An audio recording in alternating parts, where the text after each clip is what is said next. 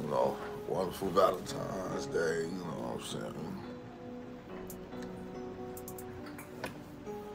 Uh, Seems like India wasn't feeling what Durk was talking about, huh?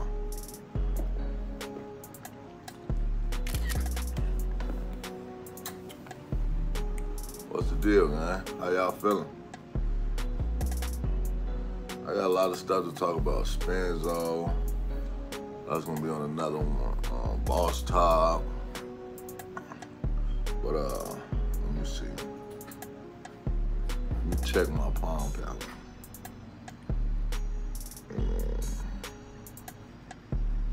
There's a lot going on.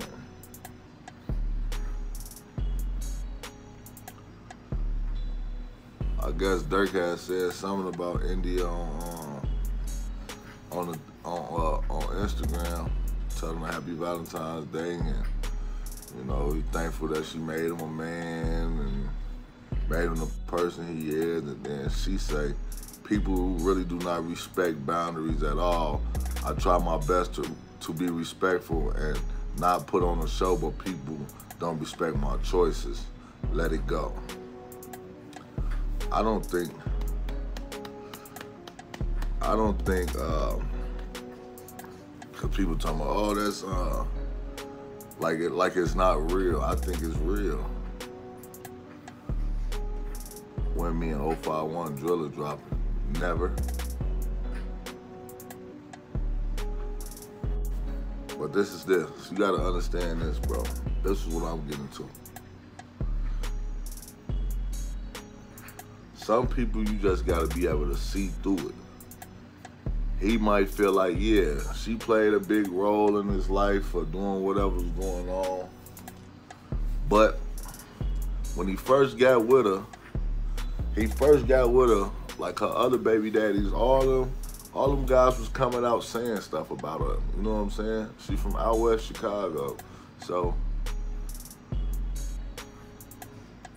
and you should stay off my page if you don't like what's going on. Then you got Money Duke, clapping D thing, baby mama. You know, ain't no loyalty, man. Come on, man. You know? All I'm saying is this. Do y'all think she was around being genuine?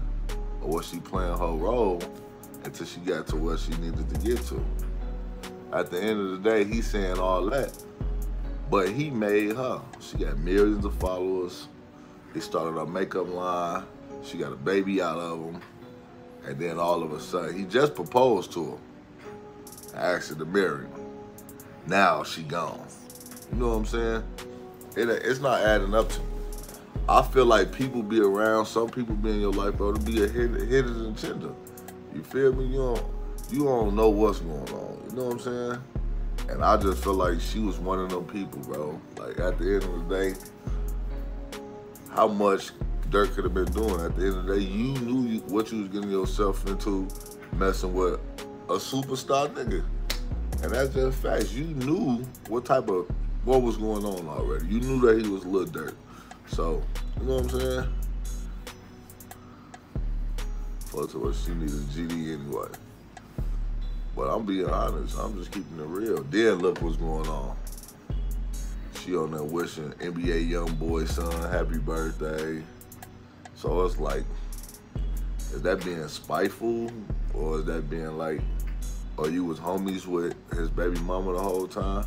Let's get them likes up, man. Let's get them likes up, man.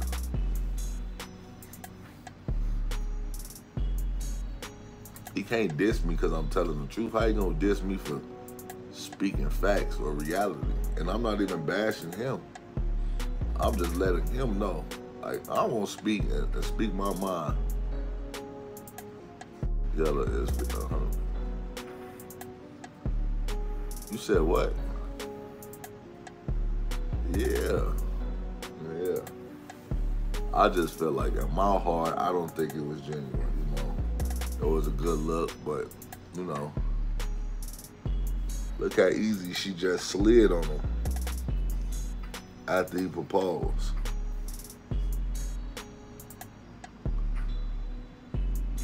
Yeah, because you can't say a lot of stuff you can't say. He can't block me on here.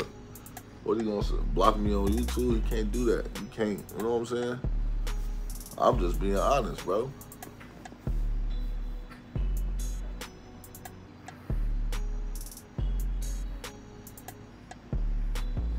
$139 people, 37 likes. Not like that, but ain't never perfect. Me and Lena trip all the time. But she ain't never really walked out on me and turned her back on me like that. You know what I'm saying? Might talk crazy, you know, get mad, da-da-da-da-da. I just feel like she used food as a stepping stool, you know, stepping stone to get to the next level in life. And once she figured it out, she got on.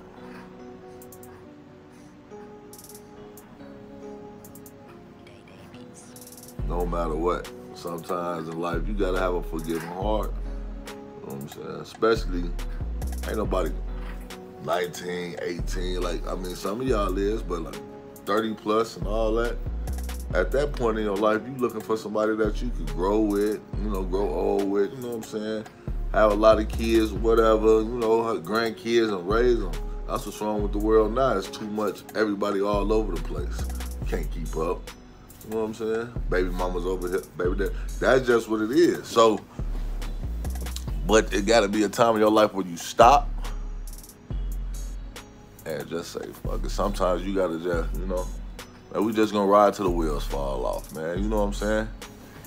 Because even if you don't, because my mama been with her husband for so long, and no matter what, sometimes they don't make it, it's not even, you get to a point where it's not about you anymore. It's not about you and your significant other. It's about that child. It's about, okay, if I leave and his daddy over there and he over there, if you already been through and you see how you messed your other kids up or whatever, or see how it just, the separation just messed things up, you will want to just keep, you know what I'm saying? Fuck it. Because that's what my mama was like, fuck it, like, no matter what, okay, I'll get mad at my husband, woo-doo-woo-woo, I'm going to go over here, I'm going to go over there. And all honesty, man, I grew up in the house, I'm in the house, my grandma and my grandpa, I never saw them sleep in the bed together, ever, ever.